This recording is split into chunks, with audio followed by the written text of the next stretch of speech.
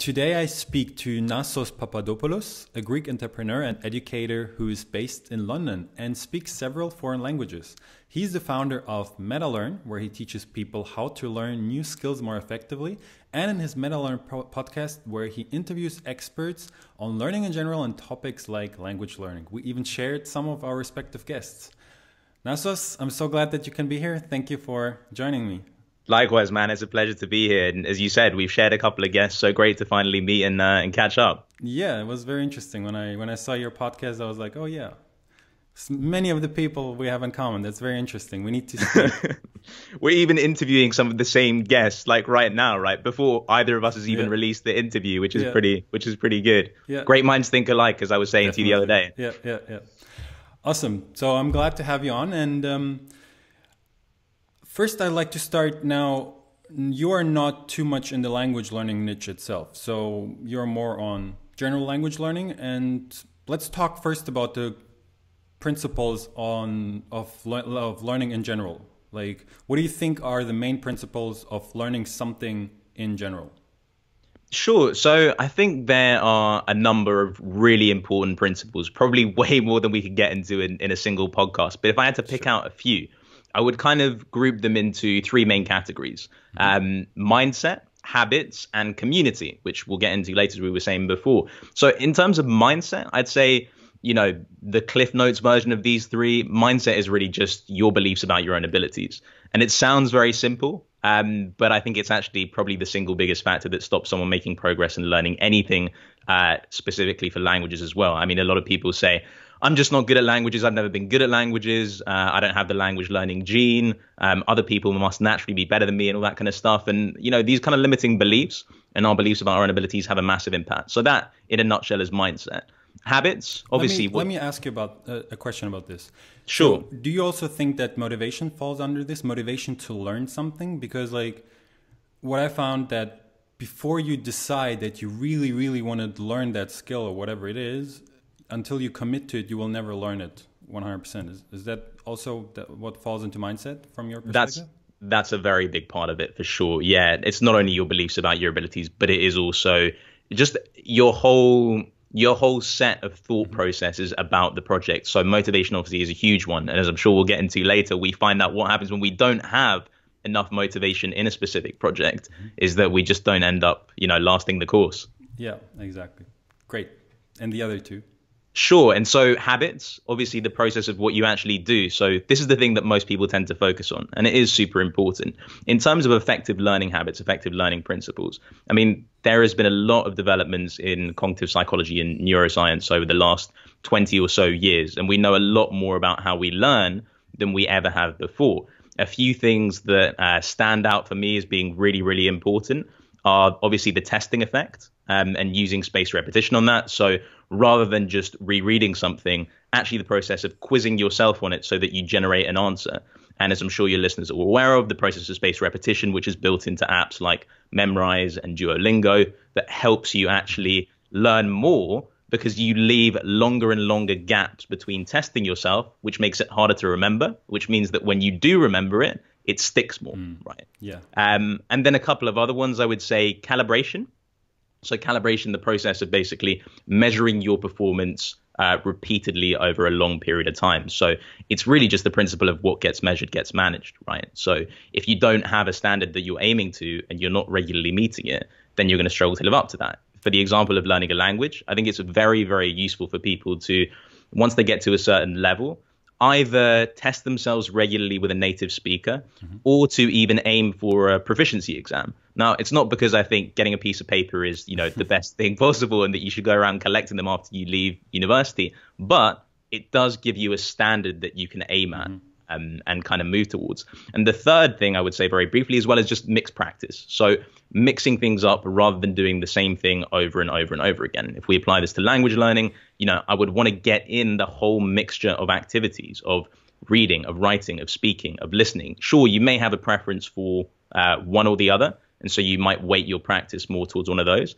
But I think getting a variety of practice in different contexts is really important. I can say that from experience, but the research also supports that. So that in a nutshell is the kind of the habits, the processes of what you're doing to learn. And what do you think most people do wrong when they learn something? Like, where do you think people should really start? Where do you think, on what do you think people should focus when they're having trouble learning something? Sure. I mean, so one of the first big things I think is referring back to what you said before is the lack of clarity on motivation of why they're actually doing it. The second thing I would say is not setting a clear goal. I mean, again, as I was implying there, if you don't have something to aim towards, you're just kind of driving in the dark. And that for me is these are the very, very simple things, right? Everybody knows this, but not everybody does it. They just dive in without taking care of them. And then once you kind of got over those hurdles, I think it's the process of developing habits, like developing consistency. Now, you can use all of the learning techniques in the world and they could be super effective. But if you don't do something consistently, you're not going to learn it. The same applies to a language, to a sport, to a musical instrument. So, the third big thing I'd say is consistency. And how do you make consistency happen? Well, you put it in your calendar and you make it non-negotiable. So every Monday, Wednesday, and Friday, you're doing a language lesson. Or every Tuesday and Thursday, you are blocking in half an hour to practice your musical instrument. Whatever it is, if it's not in the calendar, I know from experience, it just doesn't happen. Yeah, like you have to really change your daily routine to learn something. You can't just say, okay, I'm going to learn something and whenever I feel like I'm going to study a little bit, but you actually have to actively change your routine. And that's so difficult. It's much more difficult than people imagine it to be. Yeah, absolutely. Which is why, as we'll get into later, I really recommend that people, when they want to learn something new, they just pick one thing, because people massively underestimate actually how challenging it is. Even just a little bit of change. Like as humans, we're creatures of habit and we get very used to our daily routines. And so just initiating a little bit of change into that daily experience actually is much harder, as you were saying, than most people realize, which is why, and I've made this mistake for myself in the past many times, I know that it's just the best thing. When you're learning something new, just focus on that one thing. Yeah, definitely. I always say that never learn two languages at once. Only learn one language at once. I know that trouble. I know how difficult it is to focus on two languages at the same time. And people keep on asking, can I learn two languages? People that haven't even learned one language successfully. So I think always think it's kind of weird that they're aiming at two things. But you have a story of yourself to tell about that you wanted to defy what other language learning experts say. Maybe you can touch up on that. Yeah, for sure. So this is one of my favorite failure stories of my language learning experiences. So at the start of 2016, I wanted to set myself a challenging goal. And so I said, okay, well, I'm going to learn Spanish and Mandarin together, right? And at this point, I was just starting the MetaLearn podcast. I'd interviewed a bunch of polyglots. So I think the first person I interviewed who was in the language learning world, who we both know, is Anthony Mativier. And he said to me, I think you're going to have trouble doing this. Like from my experience, learning two languages at once is very, very difficult. But I said, no, it will be fine because, I already speak Portuguese. I have a good basis in the European languages. I speak French and Italian. I did them at school. I'll be fine. Spanish will be really easy. And then, Chinese will be a challenge and it will make me step up. Now, this kind of worked for a few weeks. But what I realized was that I was spending a lot of effort kind of managing my resources between the two languages, right? So it was becoming, obviously, I was making like faster progress in Spanish because it's much closer to the languages that I speak. Mandarin was more of a challenge. And it was really fun starting to learn the different tones and the sounds. But with everything else that I was doing, teaching, working on MetaLearn and a few other things, it started to get really, really hectic. And what happened really was something that Anthony even predicted, which was something he called the Zeigarnik effect, right? This is an effect that basically happens to us when we have lots of different things on our mind. And it's kind of like if you have a smartphone and you leave loads of the apps running and you don't actually like close them, right? Then obviously the phone's working much harder. The same for our brains. If we have lots of tasks that are uncompleted, then there's a lot of cognitive load on our brains. And what was happening to me was I was just getting really stressed out because I was like, okay, I've got to learn Spanish, I've got to learn Mandarin, I've got to book all these classes in and do everything else. And I got to a point, Gabriel, where I just said, why am I even doing this in the first place? Like, what's the point? I just set myself an arbitrary challenge, right? Which sounded good in theory, but when I got to it in practice, I also realized that my motivation, which we spoke about before, for Mandarin just wasn't really there. Like I didn't really want to learn the language. I wanted to learn the language because I wanted to do the challenge. Yeah. Because the challenge sounded good and I thought it would be a cool project. That's not motivation enough. it's not motivation enough. And sometimes you actually have to do these things to realize that they don't work. I mean, ideally, you would listen to advice, and hopefully people who, watch this won't go and, try to learn 2 languages at once. But I get that sometimes I was the same, I wanted to try stuff for myself. I wanted to say, like, they were saying, the fire's hot, but I was like, no, I want to touch it first and see if it actually burns my hand, Yeah. The thing is, what I always hear in the entrepreneurial space is every time you say yes to something, you're saying no to other things, or the other way around. So when you say yes to Mandarin, you're saying no to Spanish. And if you're enjoying the process of learning Spanish, then that's a bad thing. For sure. And you've got to be conscious of those trade-offs, right? Those trade-offs in not just if you're learning 2 languages, but in all areas of your life. I think it's a very good way to frame it. You're making a conscious choice to say, I choose this, and therefore I don't choose all of those other possible things that I could be doing. And that's what I found. Like, I really wanted to learn Spanish and I was really enjoying it. So I said, why am I causing myself all of this stress and kind of worry for an arbitrary challenge? And so I just stopped. And will I come back to Mandarin at some point in the future? I would like to think so, yeah. But just my motivation for it at the time was not strong enough. Yeah. And that's the most important factor. And do you have any other of those stories where maybe you learned firsthand some principle from MetaLearn, or something that you heard that you tried out and that really worked well for you? Because I think, like, with personal stories, it's always the easiest to connect or to learn something new. For sure. I mean, specific to language learning, I think one of the biggest lessons I learned when I traveled to Brazil in 2014 after I graduated from university. And before going, I sort of had some Brazilian friends in London, and I kind of was trying to speak with them and learn the language. And I was using a number of resources online and doing a bit of personal studying. When I went to Brazil, it was just a completely different story. Like, I thought I'd reached a decent level, but and I was able to speak with people and have a conversation and so on and so forth. But the process of traveling around, and anyone who's been to Brazil will know that they don't speak very good English, right? So you're forced to speak Portuguese pretty much everywhere and anywhere. I guess the main principle from that is just the constant testing effect. I mean, it's very simple. A lot of language people speak that, but talk about this. But, immersion is great. Why? Because you're in an environment where everyone speaks it all the time, which means you're constantly being tested to use that language in context, right? And so that was a pretty profound experience for me, because by the time I left, I mean, I was super, super fluent. And I get that not everybody can, just go and take a trip to Brazil or to the country that they want to, of the target language that they want to learn. But I think the principle that you can take from that is, put yourself in an environment where you need to use it as much as possible, right? So, case in point, here in London, or, where you are in Berlin, these are very international cities. There are communities that speak languages from all over the world. So it makes sense for me to go and put yourself in those communities, whether it's doing an activity or going to meetups or whatever it might be. And you might not be able to do it continuously, but I mean, if you do it once or twice a week, your language skills are going to go through the roof. Yeah, and you don't even need to be in a city where this is possible. Like, the internet makes everything possible. You can find so many online communities where you can practice the language. It's great. You don't even have to leave the house. Sure. And we're talking about communities now. We touched up on this before starting the interview. And you talk a lot about how important it is to have a community to learn more effectively. And maybe I think that's very important, and I would like to hear more about that. What do you think about learning communities?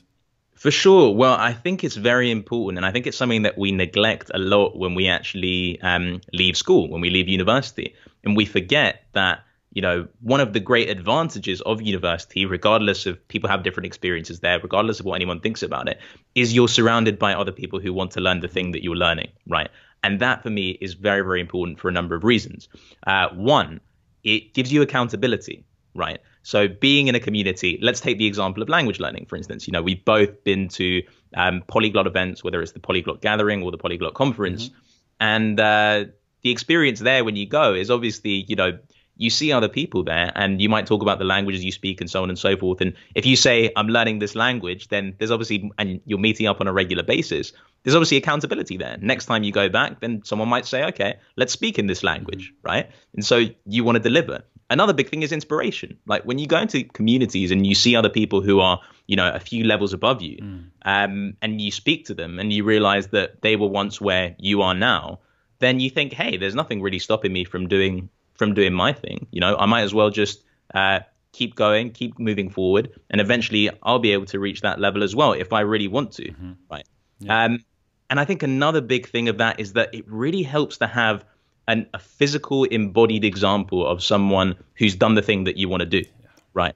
It's great to have that, you know, online. There are loads of great thought leaders online, and it's fantastic to consume online content and stuff to introduce you to people. From my experience, it's a very different quality when you actually meet the person in real life, and when you get to know that person, and when you start to see, you know, the things that they do differently to other people. That's why it's been so interesting for me to meet and interview polyglots as well, as I'm sure it's been for you. So those are the main things I'd say from community: accountability and inspiration. Having that like real physical example of someone who has done what you want to do. Yeah, it definitely motivates you to try to aspire that goal as well. Sometimes it doesn't work as well if you meet like a polyglot that speaks 20, 30 languages or something. I'm like, I'm never going to get there. And I don't want to, because I'd have to say no to many things. Yes. But it's always great to see those people and think about how you could improve. And it's motivating beforehand. Like you said, you're accountable. And so you want to reach your highest potential before such an event. For instance, a polyglot conference. I was much more motivated to practice my languages before going to the polyglot gathering, because I knew I'd have to use all of them. For sure, exactly, and that I think is really, really useful. One thing that I've noticed from going to the polyglot communities and from speaking to polyglots, which I'd be interested to know if you have too, is that it's so interesting to see how everyone differs. You know, how the people who speak lots of languages, they're all very different. You know, they have some similar characteristics, some similar principles, but in the method that they actually learn, or many of them teach as well, it's just really interesting to see how different they all are. And I think it goes to show that, you know, one of the things that I say a lot at MetaLearn on the podcast is, you know, there isn't really one way to do anything. There are lots of possible ways. There are definitely things that you shouldn't do, right? But like learning two languages at once. But I think seeing all these physical examples of people achieving very high levels of proficiency in lots of languages and the differences is a really cool thing to see. Yeah, and I think that's very important, because I think many language learners don't understand that. They think there's this one magic bullet that they haven't found yet, and they're searching on the internet for it. And then there's the next product that promises them fluency in a week or something. And then they're like, okay, it doesn't work like that. There's different methods, and there are different methods that work for one person and a different method that might work for another person. And what I always find with language learners that have tried for a long time is that they think that the way a language learned in school is the right way, and they didn't succeed. So they're like, okay, language learning is nothing I can do, only the others can do, because they achieved in a school context, but I can't achieve my skills in that same context. So that's a problem. But the method, there's many methods. There's not just one, and everybody has to find their own perfect method. And of course, takes some practice. It takes practice. Yeah. That takes trial and error, and there's no way to. There is no shortcut to that, ultimately. Like, you know, with learning how to learn anything, with learning how you specifically learn something, the only way you can really do it properly is through trial and error, is through experimenting with stuff. Yeah. You might kind of have a bit of intuition as to what might work better for you. Yeah. But I think the real experience of trial and error and doing different things is going to be the one where you actually see, wow, this got me these results and that got me those results. So you can actually compare and see what really works for you. Yeah, that's true. And let's get back to learning in general. Like there are many different skills that a person can learn. That could be something like math, that could be something like a language, but it could also be something like football. And where do you think, where are the differences and where are the similarities? Because you look at all of that at the same time. Sure. So I like to think of the different skills out there on a spectrum. Now, this is obviously simplified, but it kind of helps you to get your head around it. So on one side of the spectrum, you have knowledge-based skills, which are much more theoretical. So this is kind of the school subjects, let's say, like, history, geography, that kind of thing. Economics, maybe even as well, which I teach. And then on the other side of the spectrum, you have motor skills, right? And in motor skills, I would put things like the process of, as you were saying, playing football, playing a sport, playing an instrument, provided that you don't also learn the theory, if you're just learning, to play songs, for instance. Yeah. And then I think, so we obviously, those are two extremes, right? And then obviously we have a whole range of skills all the way along that spectrum. I think languages really fall somewhere close to the middle, because it's a combination of knowledge. You need to learn vocabulary, you need to learn grammar and the structure of a language. But it's also a motor skill, because you obviously have to learn pronunciation, and you also have to be able to speak, or at least for most people, when they want to learn a language, they really want to speak it.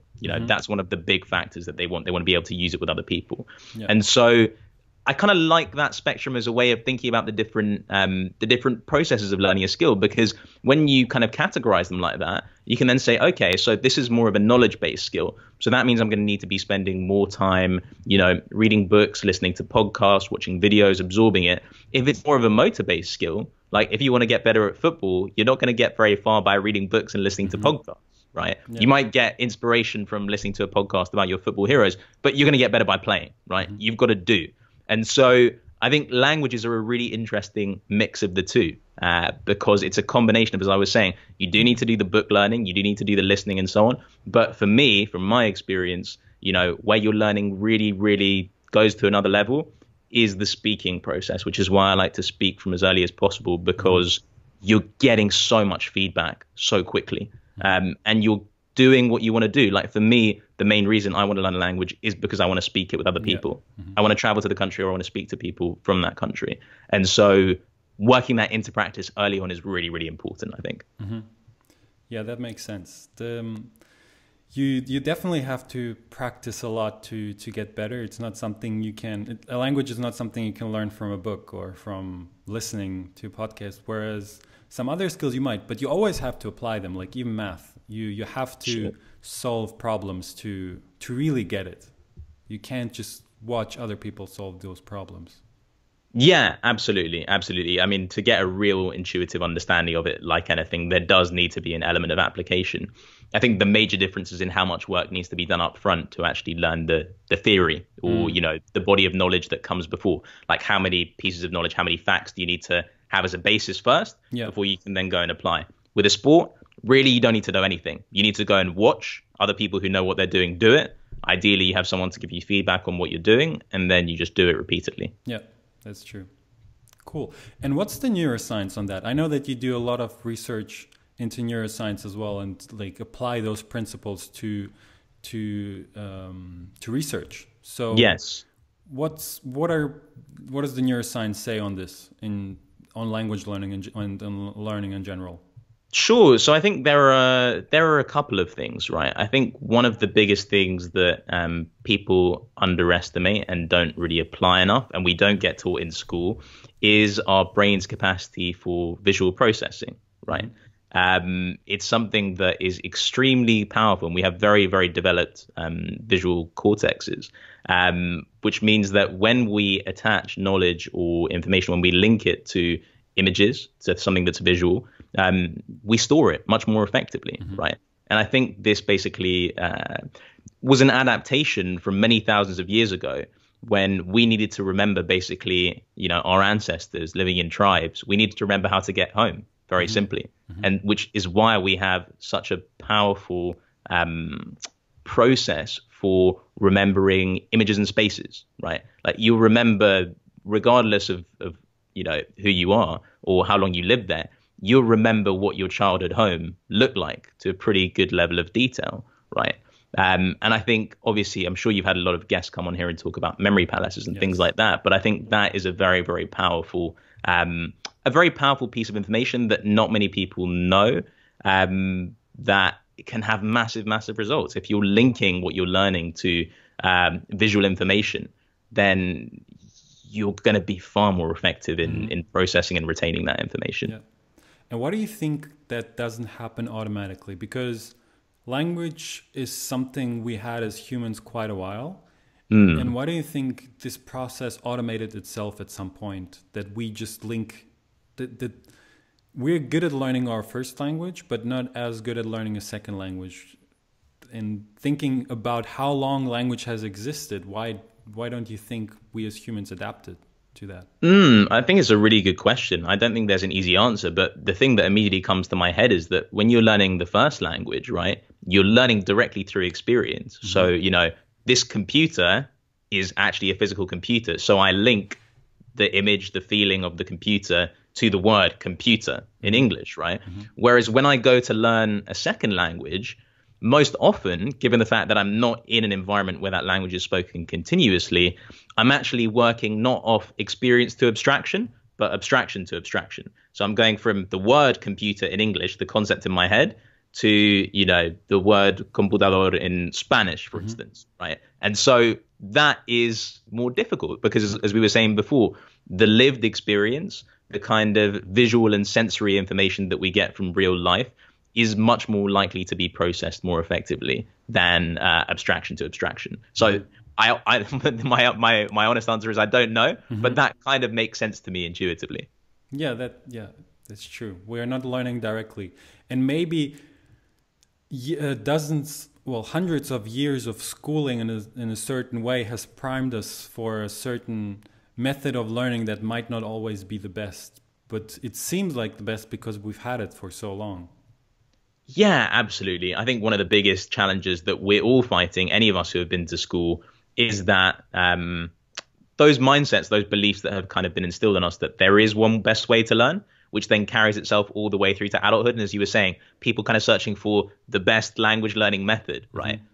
Under the assumption that there is a best way to learn something, which, as we were saying, there just isn't. And so what's really interesting for me with when I work with a lot of students or I speak to a lot of people who listen to the podcast is to kind of unpack those beliefs and see, you know, what are the assumptions that they're making? And as I was saying from the very start, talking about mindset and beliefs, you know, sometimes it sounds a little bit soft. It sounds kind of a little bit, I wouldn't use the word esoteric, but it doesn't seem as grounded in reality as some of the other stuff when you're talking about people's beliefs. But when you see the results that helping someone become aware of their beliefs has in reality, you know, you really start to pay attention, because very often I think the blocks in learning something for people are emotional and psychological. And so if you're not aware of those processes, then as we were saying, you know, applying effective learning techniques is kind of irrelevant. You're kind of trying to drive a car with the handbrake still on. You're not going to get very far. Definitely. You know? And what are some of the beliefs of your audience? So from the people that I've spoken to, well, I mean, there are so many interesting myths and beliefs that I've come across from people. I think one of the biggest ones we touched on before was one specific way to learn. In terms of other things, I think also as an extension of that, the idea that some people know and other people don't, when in reality nobody really knows anything. I mean, let me explain what I mean by that. There are sort of, obviously, that's not to say that we shouldn't listen to experts. Otherwise, you know, why would we be doing this podcast in the first place? Why would we be spending time interviewing people? What I really mean by that is you need to, and it's an extension of the first thing I said for this reason, is that you really need to learn what works for you by your experience. And experts should be a guide, right? And I think the myth that I see a lot of people kind of falling into a trap with is that they think the teacher's job is to hold them by the hand and take them to the final destination, right? So the teacher as kind of a guru in a passive learning process rather than a guide in an active learning process. So kind of just nudging the student, nudging the learner in the right direction. And people aren't always aware of that. But then when you see the nature of the question that they ask, then you see that, okay, so they think that, the teacher has to put knowledge into their heads rather than they have to work with the teacher to make progress. The way I like the example I always talk about is, what Socrates said about learning. He described himself as a midwife who assisted the birth of knowledge in the learner, right? He wasn't actually like producing the knowledge. He was assisting that process to happen. And I think that's something that I've seen an awful lot as well. And an extension of all of this, really, and something that we've spoken about a lot today, is that people think that the small things matter and they don't focus on the big things. Like people think that, oh, should I use Memrise or Anki or Duolingo to learn language? People think, oh, should I listen to, Gabriel's podcast, or should I listen to, Ollie Richards' podcast or whatever? Of course, they should listen to yours. But, but you know what I mean? Like the details, those details in the grand scheme of thing, are not that important. Like if you want to follow someone online, follow someone that you like. Follow someone who kind of speaks to you, and you think, yeah, I get this guy. He seems to know what he's talking about. Like that's interesting. He's delivering good quality information. And then kind of, obviously there's trial and error. You listen to lots of people and then you kind of pick what you like. But the main thing is, if you're not, again, we go back to what I was saying before. If you're not doing it consistently, it doesn't matter whether you're using Memrise or Duolingo or Anki. It doesn't matter who you're following online. It doesn't matter what textbook you're using. It doesn't matter what listening software you're using. That's all irrelevant if you don't actually take care of the big things. And as we were saying, anyone who does that can make progress in a number of different ways. Yeah, and I second to that, especially to what is the best something. That's just procrastination. Like, okay, first I have to find the best app, then I have to find the best textbook, and yeah, you start your hunt for all this stuff, but you don't actually get to learning because you first have to have everything prepared in a perfect manner, and that's just impossible because you have to start at some point. For sure, it's never ever going to be perfect. I mean, the example I use a lot as well is actually podcasting.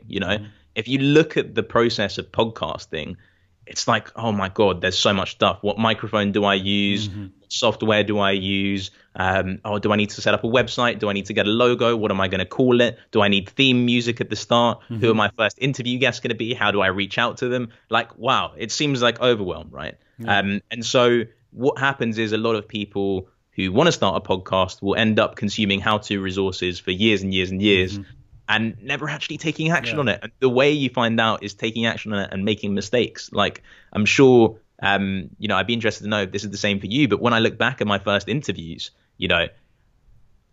I'm not that, obviously I'm proud that I did them and that I started the process, but the quality of episode 1 to like episode 80, which I just released, it's night and day. But I had to start and make those mistakes to begin with and learn all the processes of recording audio and interviewing people in order to actually make progress in it. So I think, as you were saying, you're never going to have all your ducks in a row. There's never going to be a situation where everything is perfect. There's never a right time.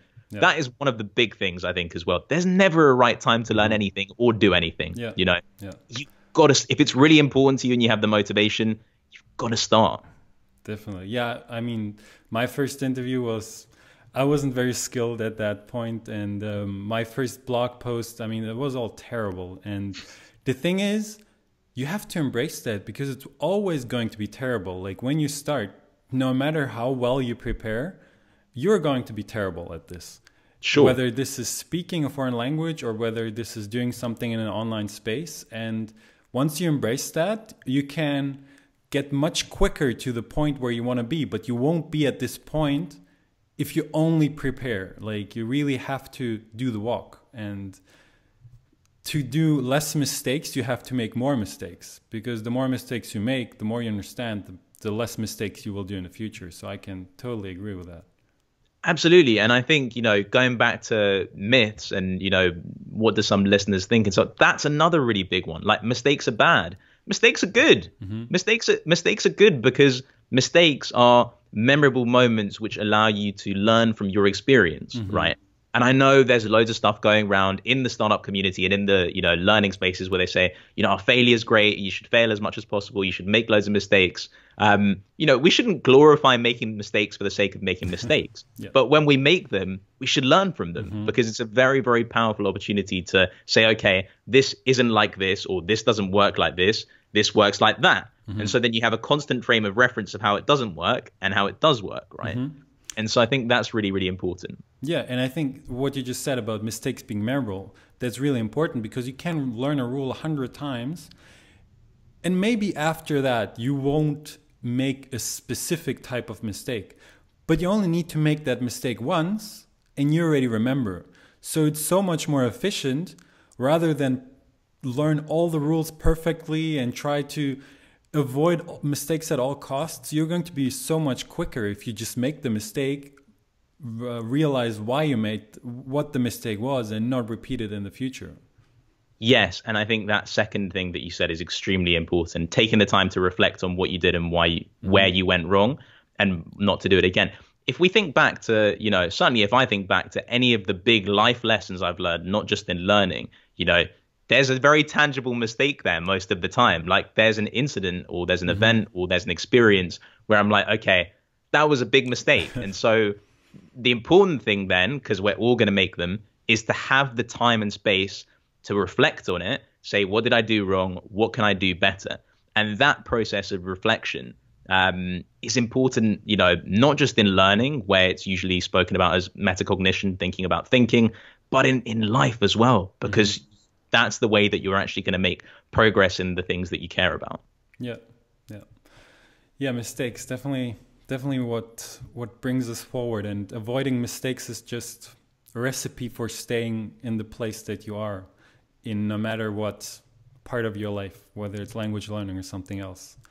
Because if you're not making mistakes, it means you're doing only the things you're comfortable with doing, and that means you're not moving forward.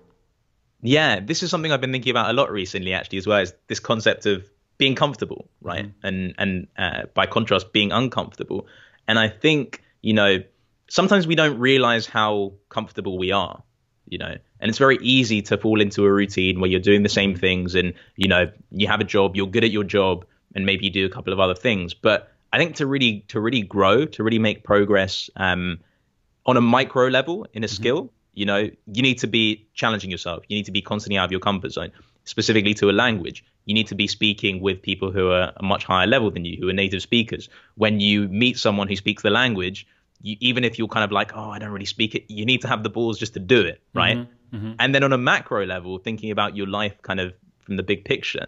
Again, it's the same thing. I think you've got to kind of say, okay, am I being sort of really easy on myself? Am I being too comfortable most of the time?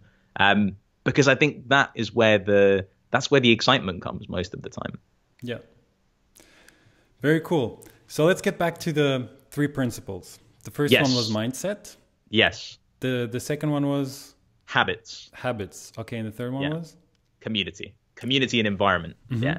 Okay, so mindset, habits, and communities. And now let's say that somebody listened to this episode and they are now motivated more than ever to continue learning with the language learning. What do you think? Where should people start? Like, what should people adjust? Because if they try to adjust all 3 things at the same time, then again, they will be overwhelmed. So what do you think? Where should people start and focus on? Sure. Well, if I have to pick one, I have to go straight to habits and say action. Action first. Do something. I think the process of doing something will clarify the other stuff. So if you think that you want to learn Spanish or Italian or German, go onto italki right now and book a lesson with a teacher, and don't waste time saying, oh, is this the right teacher for me? Just book a lesson with a teacher. Book one lesson with a teacher, and then actually get the feedback from the real process of doing it. And then hopefully by doing that, you'll say, okay, you'll get a little bit more feedback of, okay, did I enjoy that? Am I going to enjoy this process? Obviously, be aware that usually when you're bad at something, which is when you start, it might not necessarily feel fun, depending on how you look at it. But I would have to say that.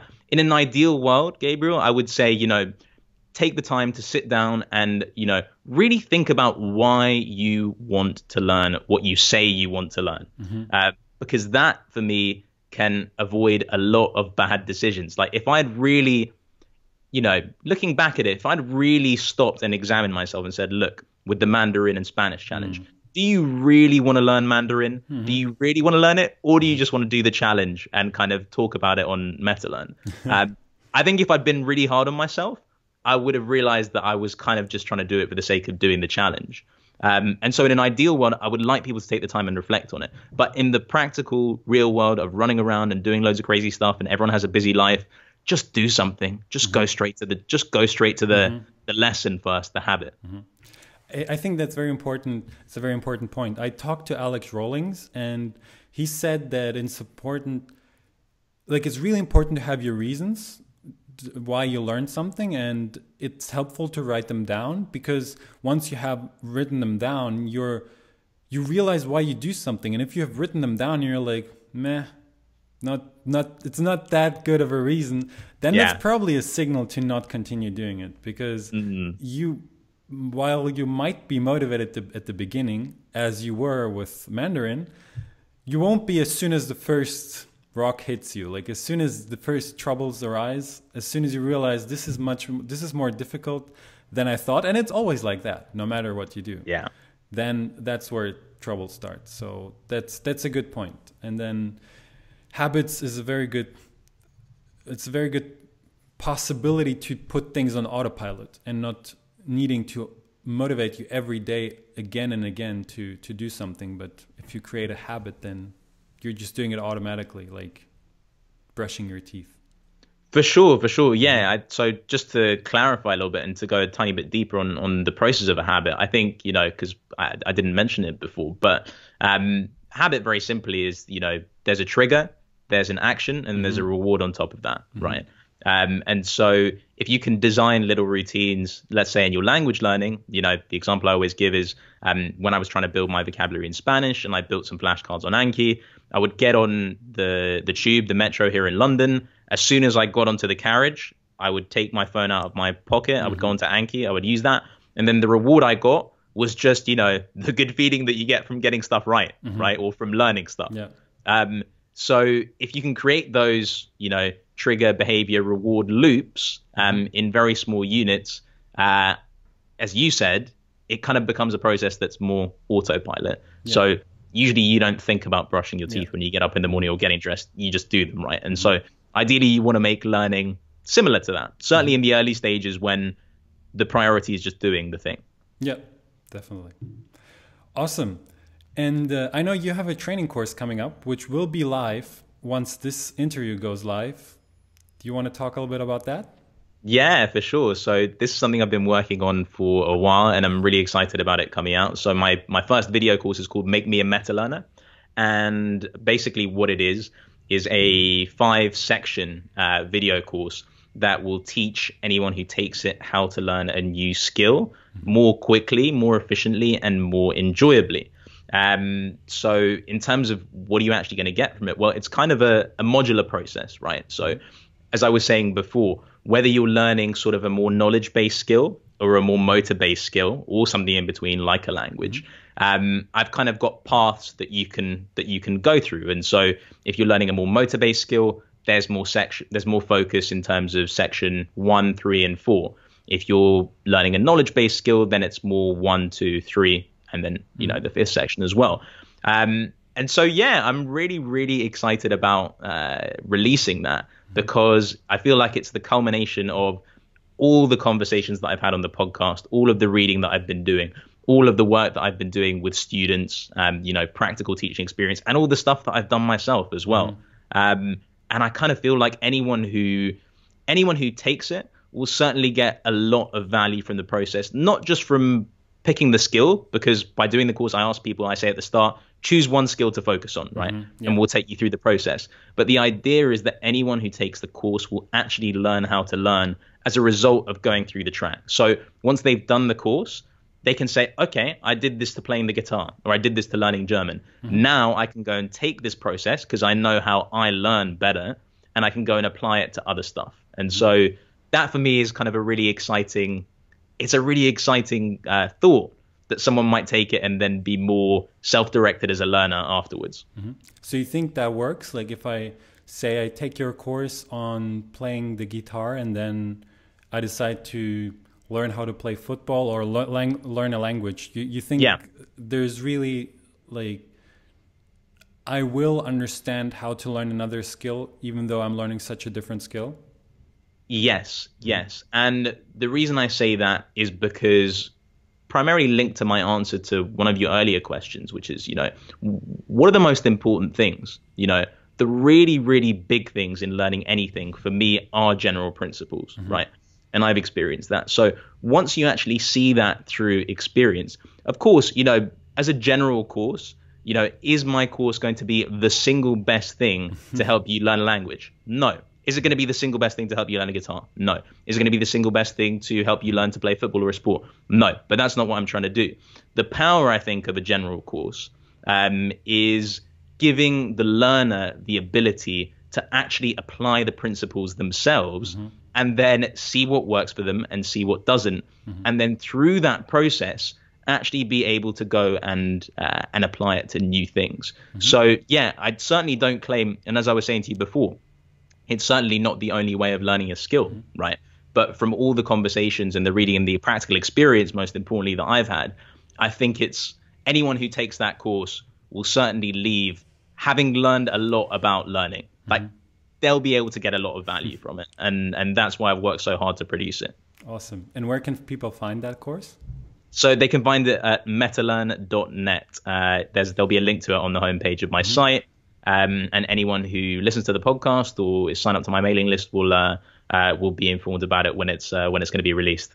Okay. And where can people find out more about you? You said your homepage, MetaLearn. You have your podcast. Anything else you want to? Yeah, sure. My Twitter handle is at naspap3, so NASPAP3, and also at metalearn1 is the other one on Twitter. Other than that, if you want to reach out, there's a contact page on my website. Send me an email. Hit me up on Twitter. I also have a YouTube channel, so just called MetaLearn on YouTube. So yeah, that's where people can find me, and hopefully looking forward to hearing from anyone who's interested. Awesome. I'm looking forward to hear more about the course once it's out and how it goes. So good luck with that. Thanks a lot, Gabriel. And thanks so much, Nasos, for coming on. It was very interesting. It was a pleasure, man. Thank you so much for having me. Awesome. All right. Talk to you later. Bye. Cool, dude.